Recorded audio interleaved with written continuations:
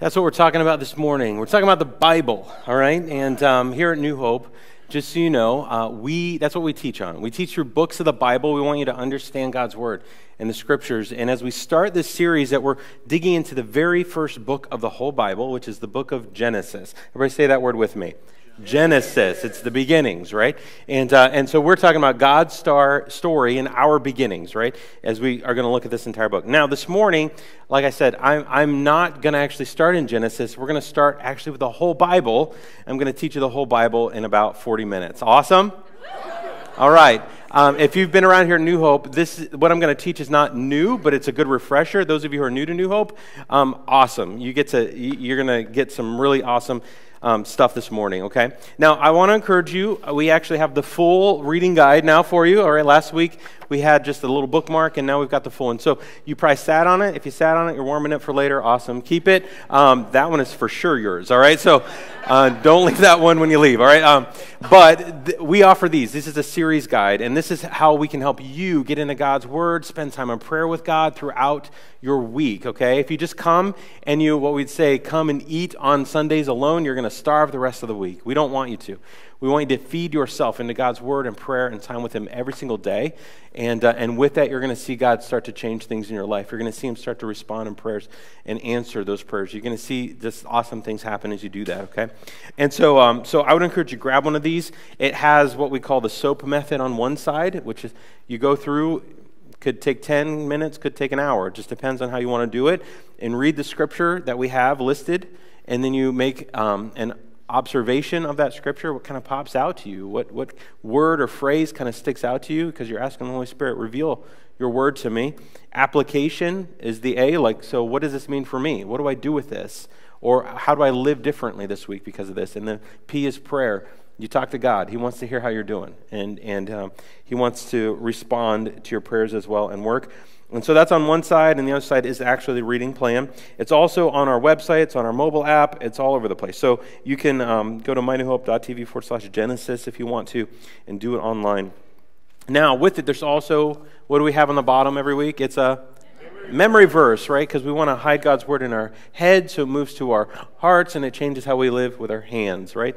And that's the way Scripture does. It changes the way we think. And when we change the way we think, it penetrates our hearts. It changes who we are. And then when we're changing who we are, we start to live and look more like Christ. We look different, right? And so we want you to memorize God's Word. Now, this morning, I'm not going to read a passage. Normally, we start that way because I have so much to cover, and I'm going to be doing lots of different passages this morning. I just want us to do the memory verse this morning, okay? Is everybody okay with that? Okay, so here's the first memory verse, and it's a long one. Some of you are like, why is it so long? Because we've got a lot of weeks, okay? So you can memorize part of it and just keep adding to it, as you memorize this. This is 2 Timothy 3:16 and 17. And this is the power of God's Word, okay? So let's read this out loud all together. Everybody ready? Yep. All right, that was not convincing. Everybody ready? Yeah! Woo, there we go. All right, here we go. All Scripture is God-breathed and is useful for teaching, rebuking, correcting, and training in righteousness, so that the servant of God may be thoroughly equipped for every good work. What's the goal? So that you can be thoroughly equipped, meaning fully, you have all the tools that you need for your spiritual life with God to do what? Every good work, like all the works that God has prepared in advance for you to do. And how do we get there? We read Scripture. It's God's Word for us, right? And so we want to understand it. We want to learn and grow in it. Now, I don't know if any of you have ever felt clueless in a conversation before. Has that ever happened to you before? Like, for a long time, I didn't know much about sports. I didn't grow up. My dad wasn't into sports. Like, I didn't play any sports. And so I'd hang out with guys that knew sports, and we'd be watching a football game. And now, I didn't know terms. How many of you have ever been in a situation where you just wanted them to think that you knew, what they were talking about, and so I remember one game we were watching, and said, "Oh, that was a touchback." I'm like, "Oh yeah, I saw that guy touch that guy's back." Yeah, and they're like, it's not what that means, right? I know what it means now. I've grown a little bit in understanding what that is, but there's times like that where we feel clueless about a conversation with somebody else. They're talking and just I have no idea what they're saying, but I don't want to look stupid, so I'm like, "Oh yeah, right?" So anybody do that before? Yeah. Right? Now here's the thing. here at New Hope, at church, when you come to church on a Sunday and the pastor's up here and he's like reading all these Bible verses and you're like, what is he saying? I don't even understand what he's saying, or where's that Bible verse? And then you're like, have this giant book in front of you, you're like, this is overwhelming. And then you go into maybe a Bible study with other people and they're like, oh yeah, that's in this book, or oh yeah, in this one. And you feel just like, I don't even know like where to begin. And you feel overwhelmed because it's like, they know stuff I don't. Has anybody ever felt like that? Right? So I felt like that. For a long time I felt like that, overwhelmed by this thing that we have called the Bible that we read and study. Now here at Nope, we don't want anybody to feel that way, okay? The reality is all of us are different places, and we want you to understand the story of God's Word, okay? And so that way you don't feel like you're either ignorant or you just don't know. We want you to understand the whole story. And this morning, that's my goal. My goal for you is if you don't know the Bible, that when you leave this morning, you'll feel more confident in understanding the whole story of the Bible. Okay? Does that sound, it's easy to do, all right? I'm going to do it this morning. And so if you've got your worship programs, you're going to see that I filled in a lot of blanks for you, all right? I only have really one fill in the blank, and we want you to understand God's Word. Here's what the Bible is. If I can push the button with my right hand. This is the Bible. The Bible is God's story, and it reveals God to me, and it reveals me to me. That's what the Bible is. The Bible is God's story. It reveals God to me, meaning he's revealed himself already. God has shown us who he is, and we have it in multiple ways. One, we have it in the Scriptures. He's already spoken, and we already know because it is written, right? We know it also because of the person Jesus Christ. He lived, he walked, he was here. And Jesus revealed God in heaven. And now we know it because we live in the time of the Holy Spirit, and the Holy Spirit's in us as Christ followers. So we have all the revelation we need to know God. Isn't that awesome? Yes. And so God isn't hiding himself. He has presented himself. And so when we look at Scripture, it is God's story. We're seeing God's story, and it reveals God to me, so he's shown himself, but it also reveals me to me. There's something about God's Word that also the Holy Spirit uses to show me to me, who I really am, who I am in Christ, who I am in my identity. It also shows where I need to grow, the parts of me that need to be removed, that aren't helpful and useful, that are actually more sinful. Like all of that revelation is in Scripture. And that is a powerful, powerful thing that we get to experience when we read and study God's Word. Now, let me help you understand the Bible here real quick. Excuse me, I'm still recovering from my cold, all right, if you can hear. I'm a little nasally. So this is the Bible, okay? The Bible is actually not just one book. It is, with one book that we have it today that we call the Scriptures the Bible, but it's actually 66 separate books that were written by 40 different writers, but there's only one author, and his name is God, okay? So these writers were writing, and as they were writing, they were inspired by the Holy Spirit, meaning God giving the Holy Spirit to bring his word to us. They were either writing this historically, what was happening and what God was doing in that season. There's lots of different parts of Scripture that show us what these writers were writing to write these 66 books. But still, it all tells one story of the author, who is God himself. When you think about the Bible, it's crazy to think about how it was written, because in it was written by politicians and farmers and prophets and shepherds and peasants and musicians and poets, tax collectors and fishermen and doctors, like lots of different walks of life, lots of different points of history were all these writers. It was written in 13 different countries on 3 different continents, with Asia, Africa, and Europe. It was written in 3 different languages, Hebrew, Aramaic, and Greek. And yet all of that, it still is just one story. That's mind-boggling.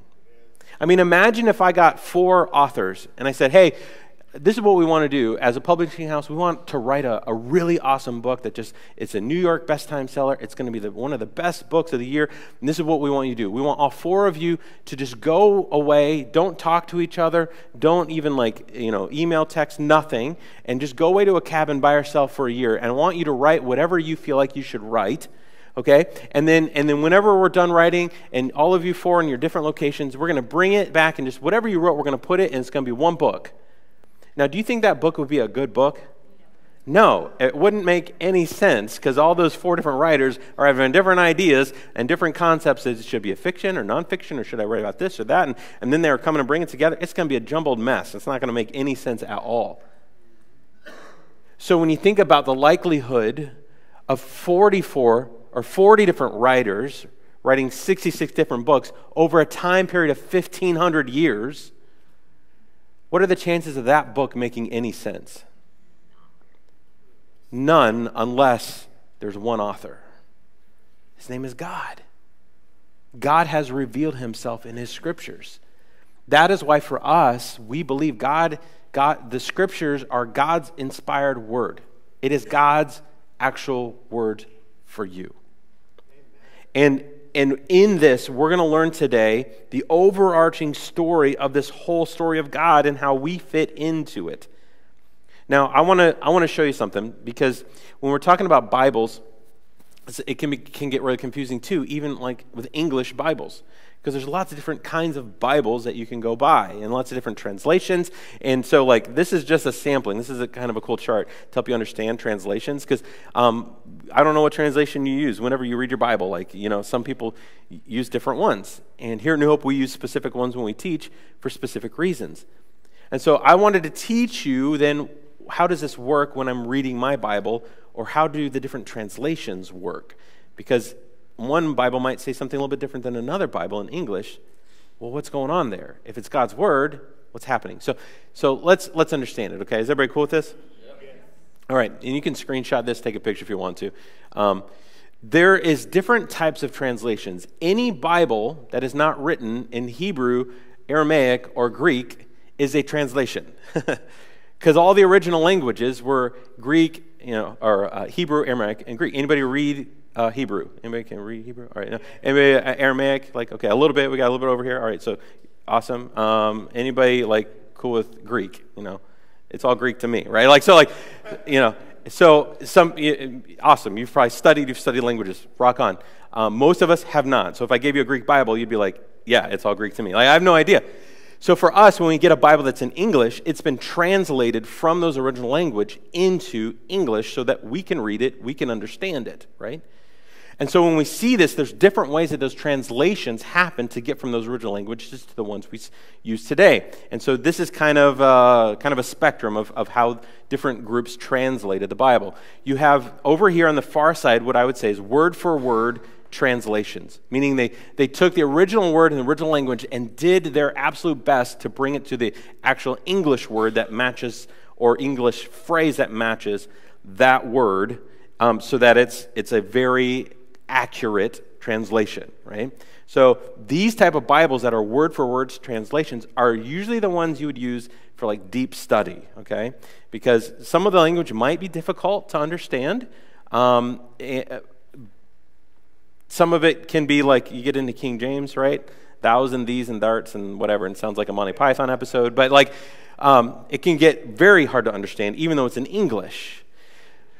We use this version down here at New Hope, the NASB version, which is the New American Standard Version, which is the closest word-for-word translation from the original Hebrew and Greek. Okay, so if you hear me preaching, if I'm going deep into study, I'm going to be using the NASB version, so I can get as close to that word-for-word translation as I can get to understand the original intent, or the original words of that language. So that's on this spectrum, where you have NASB, ESV, King James, New King James, over here on word for word. Then you have, going towards the middle, a meaning for meaning. So they were trying to get to the closest natural equivalent. So it's not just words, but what was the meaning of that, and trying to get that to the word. So it's a little bit more loose from a word for word. And this one, the only one in the middle here is the God's Word translation, is what we have in the middle.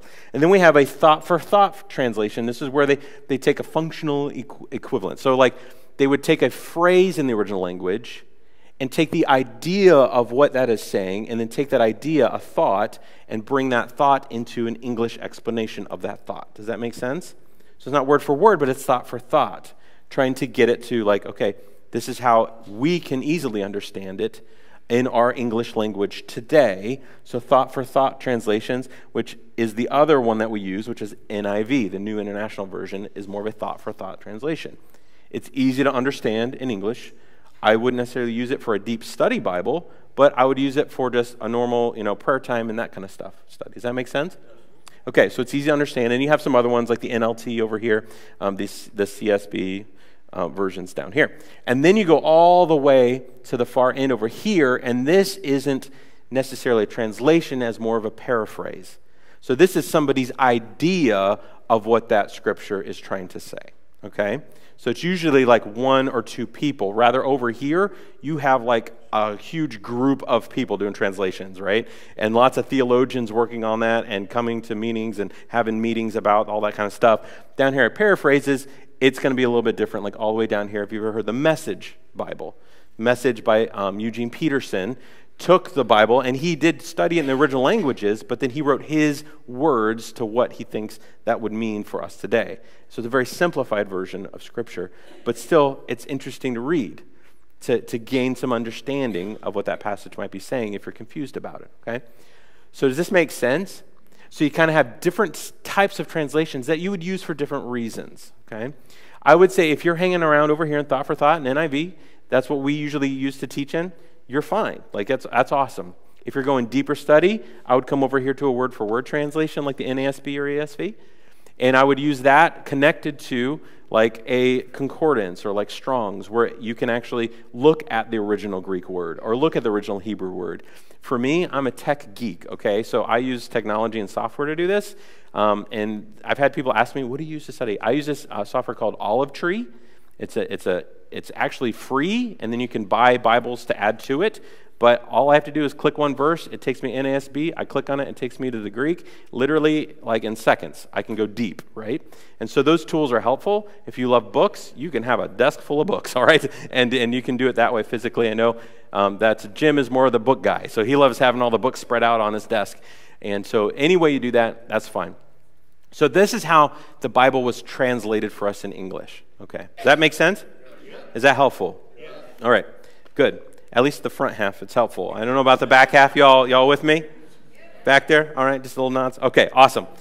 So with this one story, here's the amazing thing. The whole Bible with this one story, it is full of so many different things for us to understand who God is. There's history books, right, which we're going to be reading in the book of Genesis. It's more like a history book. There's genealogies, which is the exciting part. Just lists of names, right, which actually gives us the history in these genealogies of names you try to pronounce. There's eyewitness accounts. There's parables and stories. There's prophecy. There's poetry and songs. And then there's letters to the early church and the early leaders. And so there's different types of books as you read them. So when you're reading it, you can understand, okay, what is the context of this book? Who's the author? And why were they writing this, right? So that helps you go deeper into understanding each book as you study it. But the whole thing put together is this story of God. And honestly, the whole story is the story of God's redemption of us. It's God redeeming us. That's the whole story, okay? So I've got 25 minutes to go from Genesis to Revelation, okay? Everybody ready? You already did the one fill in the blank. The Bible is God's story, reveals God to me and me to me. So we're going to do this. This is my little diagram. You already have it in your notes, all right? So I filled it in for you, okay? This is the whole story of the Bible. And so we're going to start here and work our way over here. And the reason we're doing this as an intro to Genesis, because I want us to understand the full story, because when we read the beginning, we understand how the beginning fits into the whole story. Does that make sense? Okay, so that's why we're doing this morning as we talk about it. So let's start at the very beginning. Let's start with the word creation. Now, I have lines next to each of these words, I think, for you, and you're going to write in the passage is what I want you to write on the line. I'm going to tell you to write next to those words. And so the first word is creation. Everybody say that word with me. Creation, all right? And that's Genesis 1 and 2, all right? Genesis chapter 1 and 2. It's so funny when we think of Genesis, we think, oh yeah, that's the creation story. And it's only the first 2 of 50 chapters, okay? So like Genesis, there's a lot in there, okay? As we read it. So, but in the beginning it's the story of creation. And God created, in the beginning, God created the heavens and the earth. God is a great creator. He's a creative creator. We still see his creativity today, don't we? Like when you go on a walk in nature, it's like, whoa, like God, you are so crazy. Even like down to the little tiniest bug that has a certain pattern on it. I'm like, God, you are so crazy in your creation. and how beautiful that is, to the complexity of us, how he made us. God is a creative creator. And so in the beginning, he created all of that, created the heavens and the earth, but his main creation was us. That was his desire, was for people. And so he created Adam. And then the phrase was, it's not good for man to be alone. So he created Eve. And then Eve showed up, and Adam named her. He was like, whoa, man. Right? That was the first sight he had. That was a joke. All right, this is weak. Weak jokes. And so this is what God created them to do. He created them to relate, first off. To relate with him in the garden. That's the beautiful picture, and we're going to go deep into this, so I'm just going to go really shallow this morning, but that was his main thing. I want you to relate with me. Adam and Eve, I'm here, I'm walking with you in the garden. And here's the cool thing, you're relating with each other. And you're relating with each other in perfection. You don't have to argue about anything. You don't have to worry about what we're going to eat after work. You're not like you're just going to always get along. It's just the perfect garden. I've provided everything for you. This is my dream for you. And that is what God did. He put them in that garden to relate with him and to relate with each other. And then he went to another level because he created them and said, now you rule this creation. You're in charge of it. I'm giving you some of my authority now that I created it, but now I'm giving you the authority to take care and steward what I've given you in this garden. So you're going to name the animals. You're going to take care of the land. You're going to eat off the land and get sustenance from this creation. And so that is your job. It's to relate and to rule. And that is at the very beginning in the book of creation. And it was beautiful. I mean, I can't imagine the beauty of that garden. I can't imagine, like, they were naked and unashamed, right? Like, they knew each other in full intimacy, and there was no guilt, no shame, no nothing. Like, it was perfect. Until something happened. A certain serpent shows up and tempts Eve. Hey, and here's the temptation. God's withholding something from you. You think he gave you everything, but he didn't. He said, don't eat from that one tree, the tree of the knowledge of good and evil. He said, but if you eat from this, you will be like God. Talk about the first temptation. And in that first temptation came in the first word, which is the word brokenness. Because Eve ate from the fruit, and then Adam ate from the fruit, and brokenness entered into the story. The one thing they were told not to do, they did. And now all of a sudden they were naked and ashamed. And they had to go cover themselves up. They ran away from God, and God came to the garden and said, where are you? He knew where they were, but he's wanting them to come to him. He says, where are you? And all of a sudden, this is what happens. Sin entered in. God is a God of love and a God of free will. And he was from the very beginning in the garden. They had a choice to love him and to trust him. And they wanted something more. And in that sin, and this is what still sin does today, sin broke relationship with God. And sin broke relationship with each other. This moment of this beauty and perfect in creation where they were relating to God and each other and ruling over creation, all changed when brokenness came in. So you can write next to brokenness Genesis 3, okay? Genesis chapter 3. This is where it all started. This is why we go through the things we go through, because brokenness is still in the world today. And with that comes cancer and illness and crime and greed and hatred. And we're going to read the book of Genesis and we're going to see it all right? We're going to see all the messiness of creation, all the messiness of free will in there. And we're going to see ourselves in this story when brokenness came in to the story of humanity. And this garden experience in the beginning could not go back to that way again than when it entered. So then from brokenness in Genesis chapter 3, we see, the people grew and nations came and there was a flood and then repopulation. Okay, we're going to talk about that. All right, but you get to this guy by the name of Abram. And Abram becomes Abraham. And with Abraham, God is trying to get back to this dream. He wants a relationship with people, and he wants to teach them how to rule the land that he gave them. And so comes this thing to Abraham called the promise, all right? The next line is promise. Everybody say that with me. Promise, okay? So God gave Abraham a promise, and we've talked about these promises in the past. This is Genesis 12, verses 2 and 3. So write that down next to promises. Genesis 12, verses 2 and 3. We're like 3 in, and we're still in the book of Genesis, right? And we only have like so many little notches here to go. This is where we learn about God as the God and his character as the God of promise. When he makes a promise, he's going to keep it. And so this promise that he gave to Abraham is this. In Genesis 12, 2 and 3, he says to him, "And I will make you a great nation," which is kind of interesting because by this time, Abram was already a little up in years, okay? And he just had a small family, and it's like, how are we going to become a nation? We're just a small thing. He said, no, God wants to do that, okay? He says, "I'll make you a great nation. I will bless you and make your name great," which is interesting because if you go anywhere on this planet and you ask anybody in a religion, have you ever heard of this guy by the name of Abraham? Everybody would say, yeah, I've heard of him, right? There's whole other religions attached actually to the lineage of Abraham that isn't Christianity. Like Abraham's name is great. God kept his promise. He's a promise-keeping God. "And so you shall be a blessing, and I will bless those who bless you, and the one who curses you I will curse, and in you all the families of the earth will be blessed." That's a promise that Abraham had no idea what the heck God was talking about.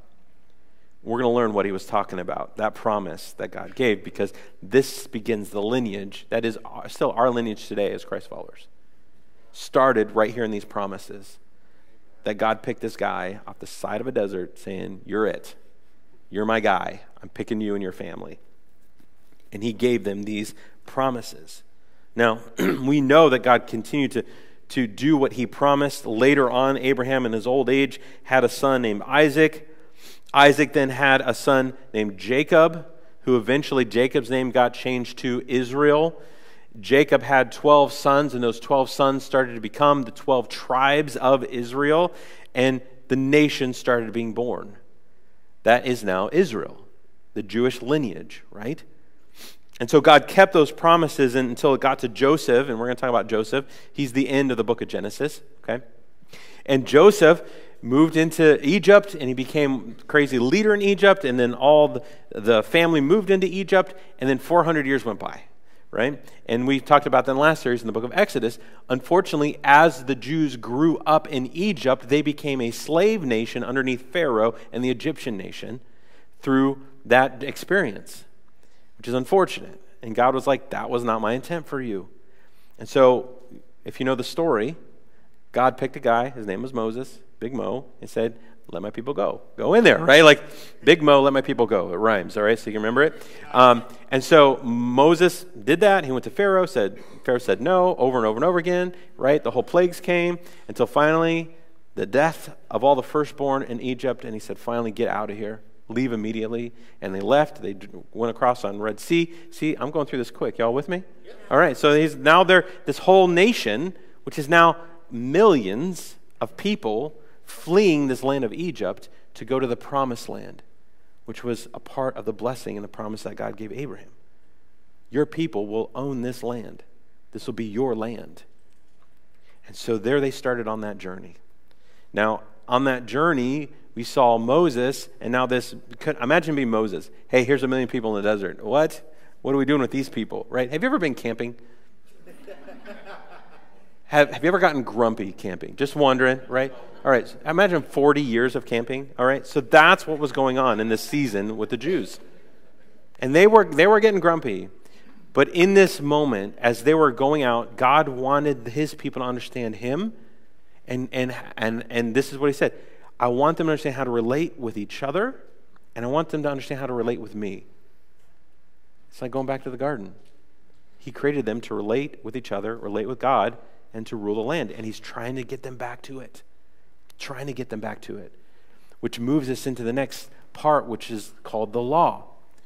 Moses met with God face to face in this season. And he climbed the mountain, and God was there. And God, with his own hands, etched onto these stone tablets the 10 commandments. And these 10 commandments were there to help them to learn how to relate with God and relate with each other. That's the 10 commandments. If you read them, you'll say, oh yeah, that is what it's about. He's like, have no other gods but me. Don't worship any other gods. Don't have any idols. Like, I want to be your God. I'm jealous for you. Now, don't kill each other, right? Don't murder. Don't steal. Don't cheat. Like, all that stuff. And she's like, this is how you get along. This is how I want you to get along. And he's trying to get them back to the dream of the garden. And so right next to the word law, write Exodus 20, okay? Exodus chapter 20. This is Moses and the Ten Commandments. Who's ever heard of the Ten Commandments? Just show your hand if you ever heard of the Ten Commandments. Okay. Most people have heard about the Ten Commandments.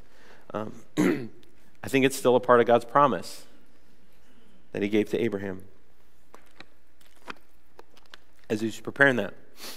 So the story continues. Unfortunately, they still, even in the desert, they saw God's miracles, but they were still grumpy about God. And I get it, camping's hard, right? So like they weren't in the promised land yet. Then they get to go spy on the land that God said, I'm going to give you. And so these 12 spies go into that land, and God's like, this is the land I want to give you. And they come back, give report to Moses, and they're like, I don't know if we can do this. 10 of the 12 said, there's giants in the land. Yeah, the fruit's good. Everything's like, it is flowing with milk and honey. I mean, sounds sticky but delicious, right? Like it's a great place. We would love to be there, but there's fortified cities with giant walls, and there's literally giants in the land. I don't think we can do this. 2 of the spies came back and said, but God told us we can do this. Joshua and Caleb came back and said, we can do this. And yet they chose to not start the journey that God called them for. They disobeyed. And so when they disobeyed, God said, well, fine, this generation will never see that promised land. And they had to wait 40 years until that generation passed away, until then Moses died and Joshua became the leader, and then they started walking in the promised land, okay? So now they're walking, and now they're battling other nations to take over the land God called them to take over, and they flourish, they continue to grow, the nation grows, you get into Jerusalem, right? The city that God said, the temple's built there, God's presence is with them. Lots of good stuff happening, okay?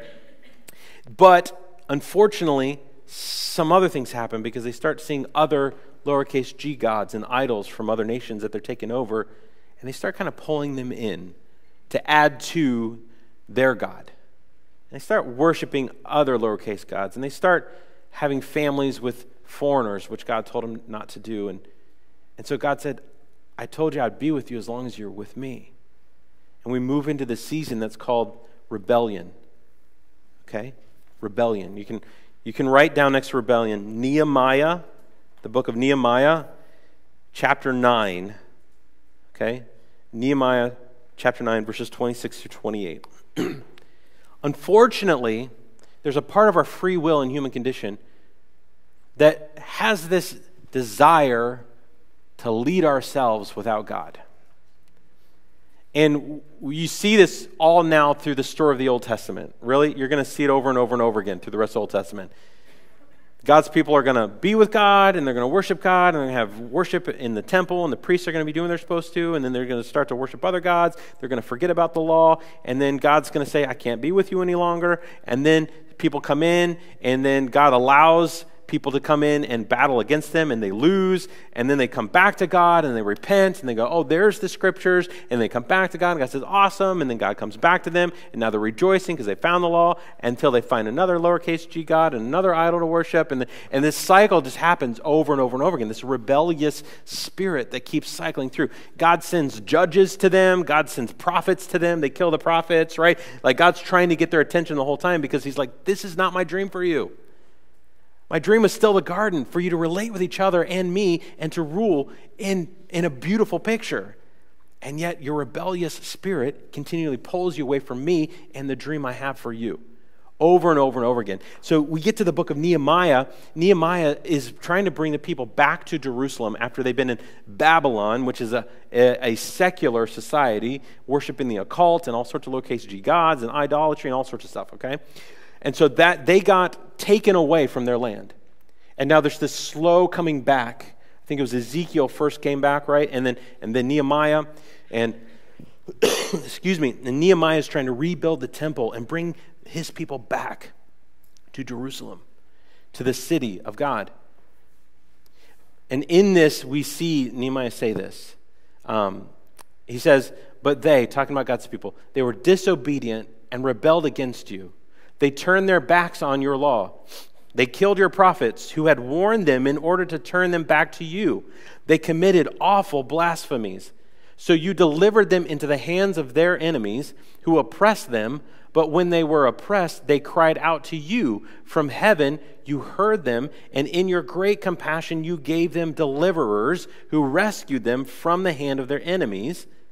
But as soon as they were at rest, they again did what was evil in your sight. Then you abandoned them to the hand of their enemies, so that they ruled over them. And when they cried out, and you heard from heaven, and in your compassion you delivered them time after time.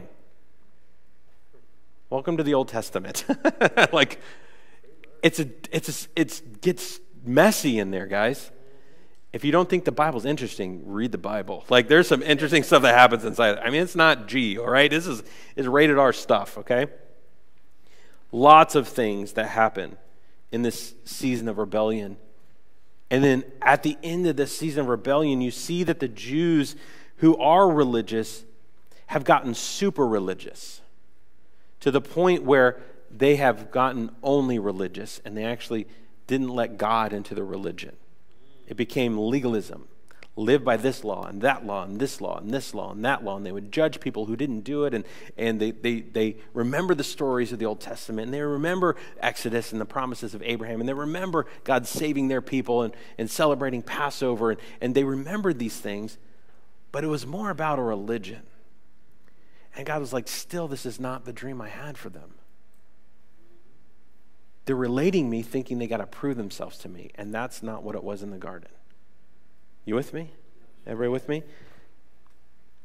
And so we get to one of the best words in the story, and it's the word grace. Because God was about to do something different. He said, this isn't what I want. And I've been preparing them. I've been prophesying. The prophets have been telling them, I'm sending a Messiah. I'm sending someone who's going to save them. Many of the Jews thought that was a political savior to come free them from Rome, but that's not what God was doing at all. He was sending them someone to save them from their sin so they could experience God's perfect grace. And so enters into the story Jesus. This is where the Gospels, Matthew, Mark, and Luke, and John come in. It's the story of God sending his one and only Son through a miraculous birth. You know, Mary, we're going to celebrate during Christmas, all that kind of stuff. A miraculous birth, the Holy Spirit coming upon Mary, and then God's own Son, Jesus, being born in a miraculous way. And then him growing up, living perfect. I mean, Jesus never sinned. He was both man and he was both God. He was led by the Holy Spirit, and as he was led by the Holy Spirit, we see through the Gospels how we too can live just like Christ lived by the power of the Holy Spirit. He became our example, our model of what it looks like in the kingdom of heaven, and how we ought to live, and how we ought to look, and how the kingdom of heaven operates. And then he finished God's plan by saying, I now will be the final sacrifice once and for all, for everyone, for the forgiveness of their sins. And that's what Jesus did. He died on the cross. And when he died on the cross, he said, it is finished, meaning the rebellion, the law, the promises, the brokenness have a new story for us in grace. We have access to God's grace every single day. And so this is God reaching down to us through his Son to pull us up. This is what it says in 1 John. So you can write this down next to grace. 1 John 1, 6 and 17. Write down 1 John 1, 16 and 17.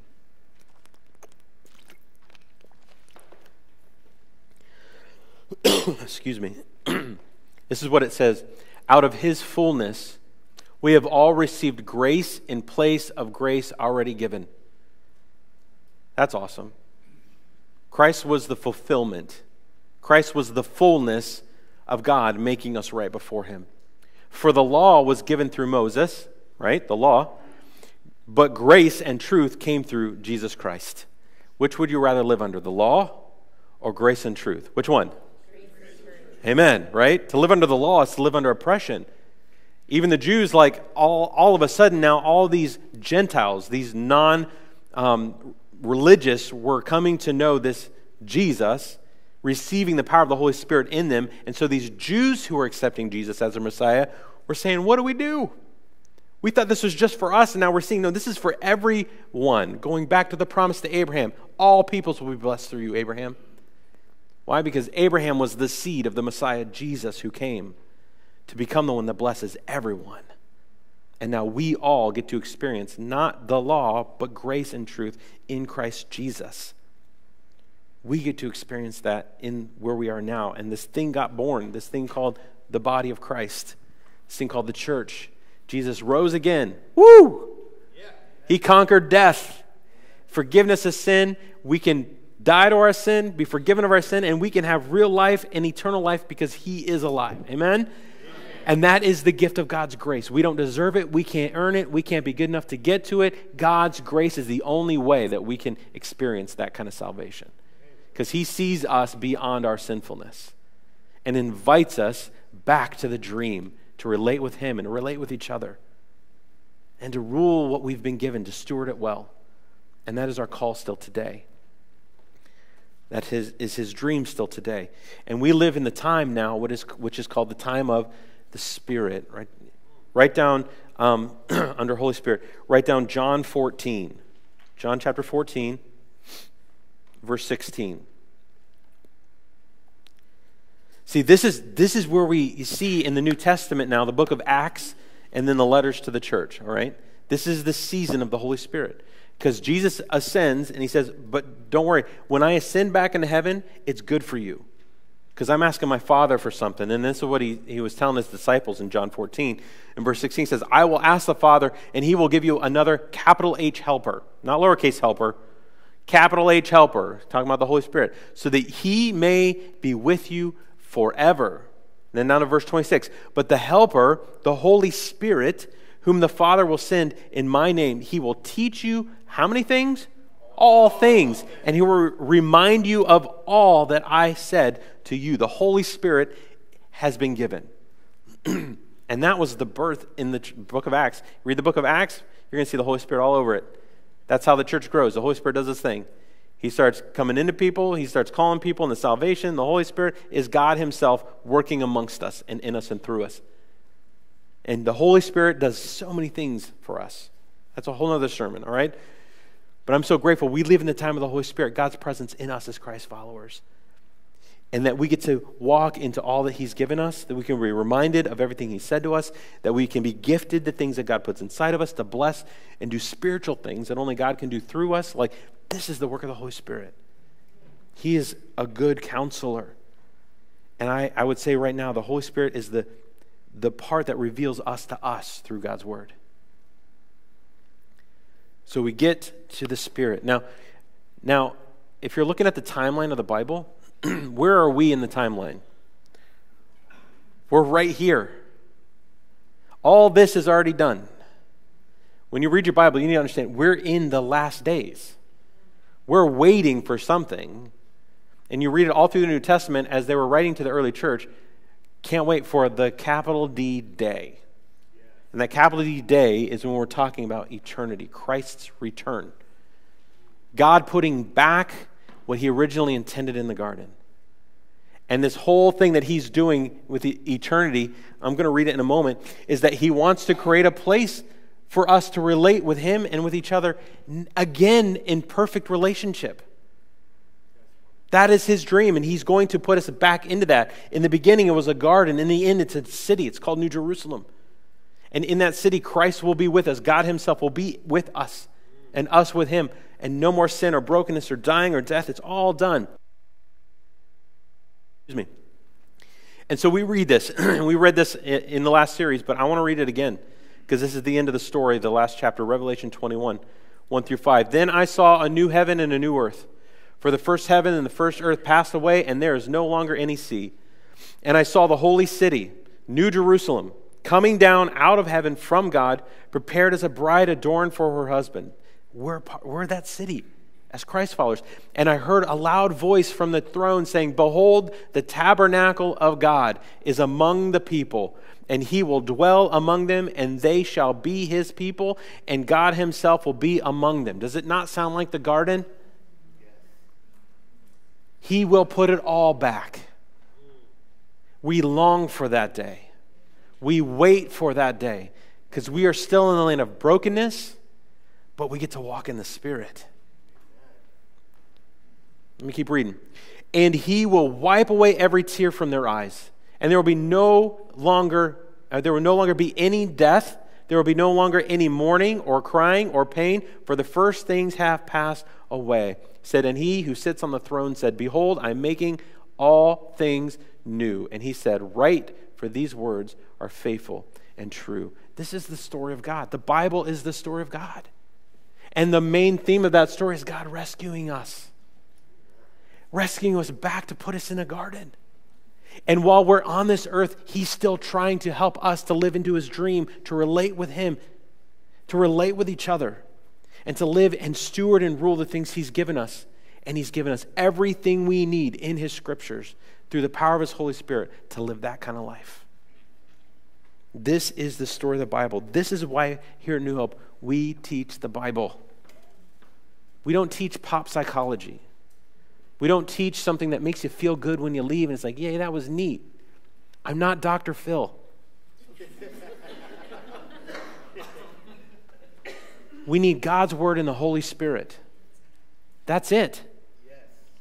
You don't need anything else. You don't need a show. You don't need entertainment. We just need God's word and the Holy Spirit. And we have both. And so when we're digging into God's word, as we're getting into the book of Genesis, we're going to learn the foundation of God's story. We're going to learn about the characters at the beginning of our story. And we're going to see God as who he really is. And we're going to go deep into it, okay? Now, here's the thing. We've got 50 chapters to cover in like 8 weeks, so we're not going to read every chapter here on Sundays. On that reading plan, you'll see two things, especially on the right side of your reading plan. You'll see like sections of verses, but at the very top, it'll see read chapters, 26 through 36, right? If you want to go deep and read every chapter, those will be the chapters you read for that week. You can do that if you want to, okay? Because we'll be teaching through all of that, but helping you understand the full story of those chapters. If you just want to read just the verses we give you throughout each day, awesome. Just read those verses and you're good, okay? And you'll be prepared for what we teach on the next Sunday. But we want you to get into God's word. This week you were probably confused because you're like, Tim, none of these verses are Genesis, right? And now you understand why you were reading about the power of God's word. That's what you read this week to get ready for this week, because you need to understand God's word is powerful. Amen. It will never leave and come back without accomplishing what God intended it to accomplish. And so I want to encourage us as a church during this series, celebrate what God's given us. Don't miss out on the richness, okay? Now, we're going to take a time to respond and sing the song we just learned, okay? Because now that we know the whole story, when you sing the words, you are the same God. What you did then, you can do now. It means something deeper, doesn't it? Because we get to proclaim the God who created, the God who brought promise, the God who brought the law, even though we rebelled, gave us grace, and now we're full of the Holy Spirit. This same God is doing the same thing here. He is the same God, and he has not changed. We're going to take some time to respond, and we're going to sing together. So let's just take a moment. God, thank you for your word. I pray that this has been helpful for people, and that you'll use this as an encouragement to us as Christ followers, to not take for granted that we have this scriptures in our own language that we can understand and read every day. For generations, people long to have what we have. Yet I feel like so often we take it for granted. Help us to not do that. I want to talk to the Christ followers in the room just for a second, okay? We give you here at New Hope every tool you need to spend time with God. But we cannot control you or make you do anything.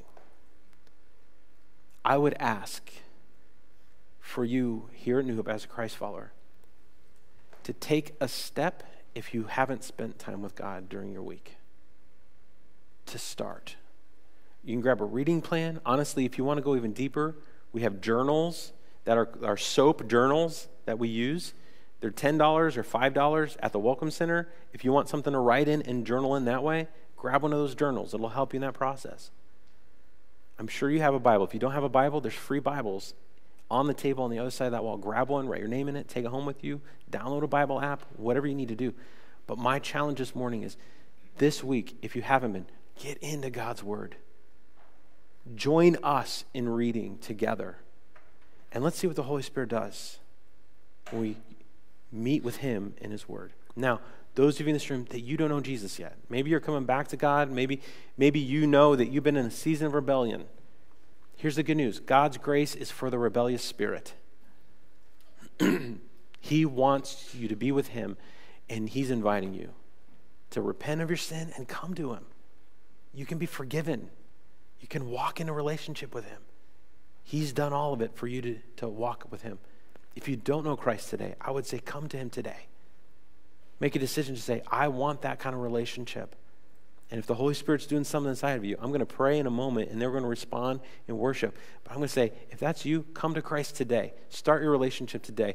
We read in Romans that all you have to do is confess with your mouth, believe in your heart that Jesus is the Son of God, and He died for you. And you can be saved. You can start this relating with God and each other. You can have the promise of eternity with Him. But without it, you don't have any of those things. You're just leading your own life. So today, if you want to have a relationship with Him, just pray with me right now. You can say this, say, God, I am a sinner, and I need your forgiveness. So I'm asking, would you forgive me of my sins? Would you heal me? Would you make me new? Would you forgive me now and forever? I believe Jesus is your Son and that He died on the cross to pay for my sin. And so I'm asking God, would you enter into my heart? Would you give me your Holy Spirit? Redeem me. Make me new. Give me your peace. I want you to be Lord and lead my life now and forever. And I want to be with you forever in eternity, God. So be my Lord. I trust you are my Savior. It's in Christ's name I pray. Amen. Amen. Listen, if you make any decision on a Sunday, we would love to know about that, okay? And you can find one of us afterwards if you want to, or you can just write it on a Connect card and put it in the teal box, and we'll be praying for you. We want to send you some stuff to encourage you this week. But take that step. Let's stand together, church, as we take this time to respond and worship. And when you sing these words, the God of Jacob,